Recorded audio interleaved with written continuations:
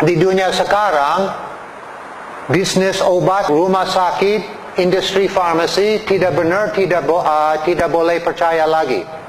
Semua apapun informasi dari rumah sakit atau dari farmasi harus periksa sendiri itu betul atau tidak, motif duit. Seperti industri kanker di Amerika, untung dari kemoterapi setiap tahun di atas 200 juta dolar untung.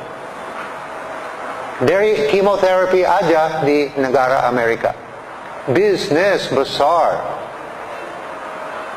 Dulu kita datang ke dokter, dia kasih tahu kita preventatif. Kamu gini, insya Allah kamu nggak kena flu, kamu nggak sakit. Sekarang nggak begitu lagi. Tunggu kita sakit parah, datang kasih banyak obat.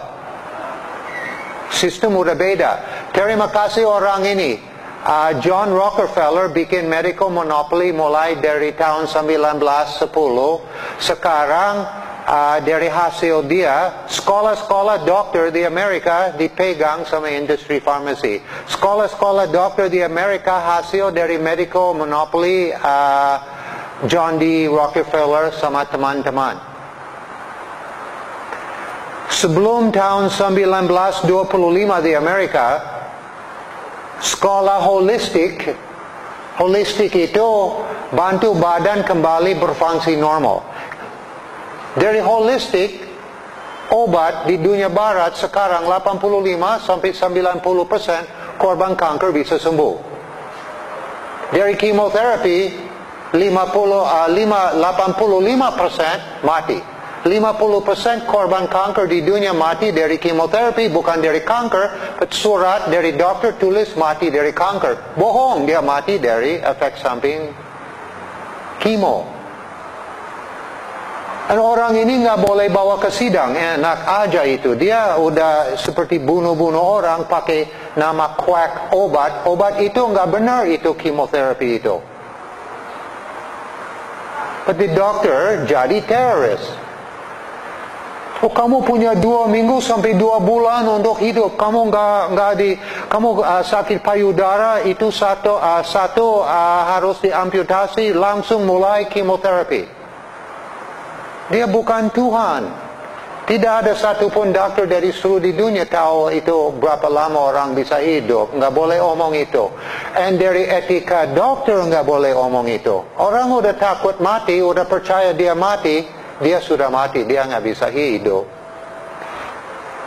So, banyak amat orang di dunia sekarang mati dari obat-obat kimia yang sangat bahaya. Antibiotik aja tidak boleh konsumsi, kecuali orang itu mau mati. Dia nggak mau mati, dia nggak parah-parah sampai kelihatan dia mau meninggal, itu nggak boleh kasih antibiotik.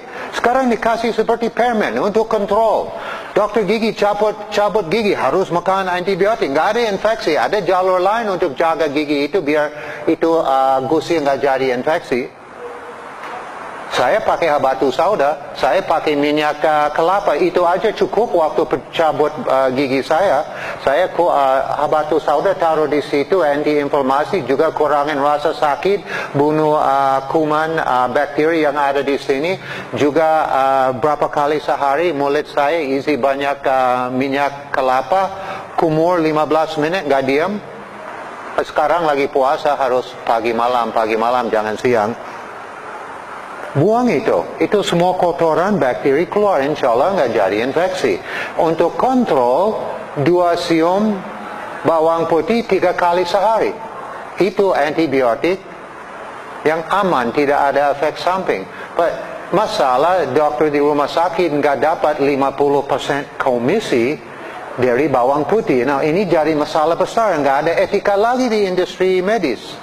Saya bukan anti dokter, but dokter seperti itu ya. Saya super anti dokter. Kenapa? Dia pikir duit. Banyak dokter yang baik diam. Dia nggak mau omong koleg dia praktik medis nggak benar, nggak. Because ada ini grup satu persatu compact. yang salah, yang baik nggak mau disalahin yang salah. So ini jadi masalah besar yang korban kita.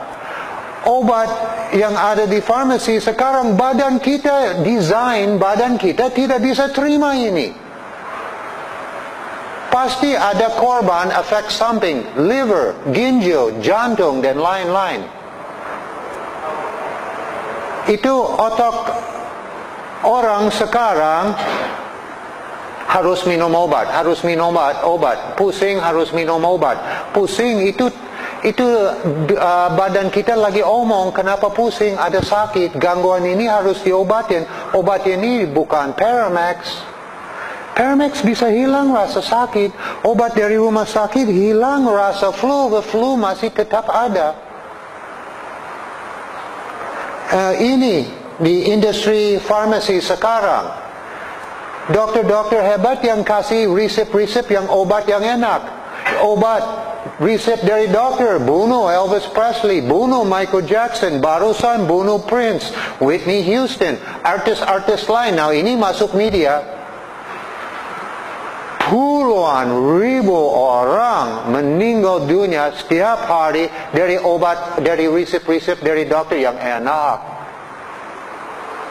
Michael Jackson masalah sakit jiwa. Orang itu harus ke dokter jiwa, bukan minum banyak obat.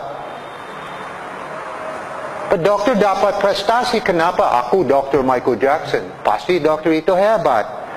Nah ini itu konsep medis sudah berubah sekarang. Cari sensasi besar. Harus jual banyak obat. Bukan semua dokter, beberapa banyak dokter dapat 30-50% komisi dari semua obat dia jual. Saya nggak mau bantu dia untuk beli rumah kedua, rumah ketiga, rumah keempat, atau uang cukup untuk beli pesawat. Saya nggak mau bantu dia lagi. Di industri medis sekarang, eksploitasi kita ini itu satu dari kanker. Ini chemoterapi itu barbaric, itu dari hasil dari perang di dunia nomor 1, perang di dunia nomor 2. Untuk eksperimental, coba-coba main-main kejahatan sama orang. Kita kena kanker, ada terapi kemo, ada obat kemo. Dokter bilang obat ini untuk bunuh sel-sel kanker. Satu, itu tidak bunuh semua sel-sel kanker. Kedua, banyak amat sel yang baik, yang sehat juga dibunuh. Fakta saintifik, jahe 10.000 kali lebih efektif untuk bunuh sel kanker dari obat kemo apapun yang ada di dunia sekarang. Jahe. Bikin halus, kasih air panas, minum itu 3 kali sehari. Juga anti-inflamasi. Terus, tambah campur kunyit, wah itu nuclear bomb, obat super. Kunyit anti kanker, kunyit anti-inflamasi. Jahe 10.000 kali lebih efektif untuk bunuh sel-sel kanker. Juga anti-inflamasi. Tidak ada efek samping bahaya. Tidak ada sel-sel yang sehat mati. Juga murah. Mahal banget itu obat-obat kemo. Saya ada orang nggak tinggal jauh dari rumah saya. Habis seminggu kemoterapi, lihat tangan dia. Ini urat-urat di sini udah hampir 1 senti tinggi di sini dari obat-obat itu. Obat apa itu bisa ada efek samping seperti itu sama badan kita? Dokter bilang itu harus. Dokter itu bukan dokter, dia mau omong itu. Ini dokter kanker ini sekarang udah nggak benar. Bintang dari film Ghost lagi sakit kanker, muka masih segar, sudah kemoterapi, mati dari kemoterapi. Lebih enak kita mati pelan-pelan dari kanker, dari cepat-cepat sadis seperti ini dari kemo. Ada satu hal semua teman-teman harus sadar. Darah kita asam, gampang kena banyak sakit. Darah kita asam dari makanan gak sehat, Coca-Cola, Fanta, Sprite, Pocari Sweat, Extra Joss, mie instant, bikin darah kita asam. Nah, darah kita asam, baru itu satu kunci, ada berapa kunci perlu pegang baru jadi kanker. Nah, darah asam baru badan kita bisa bikin kanker. Darah kita alkaline, darah badan kita tidak bisa bikin kanker. It's impossible. Kanker nggak bisa hidup dalam lingkungan alkaline. Kemoterapi rebus badan kita dari ujung rambut, nanti semua rambut hilang, dari ujung kuku ke ujung kuku kaki saya, semua organ dalam semua asam banget. Untuk obatin kanker, satu, darah harus kembali alkaline, bukan lebih asam lagi. Tidak masuk akal ini. Dan makanan kanker itu gula putih. So, orang korban kanker nggak boleh makan gula putih lagi. Tidak boleh. Stop it.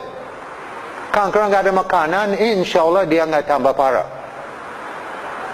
Habis kemoterapi, berapa banyak rumah sakit di dunia, pasien keluar dari rumah kemoterapi, ada mangkok besar penuh permen, silakan makan. Itu sakit jiwa itu. Seperti rumah sakit itu ada niat mau bikin orang ini lebih sakit.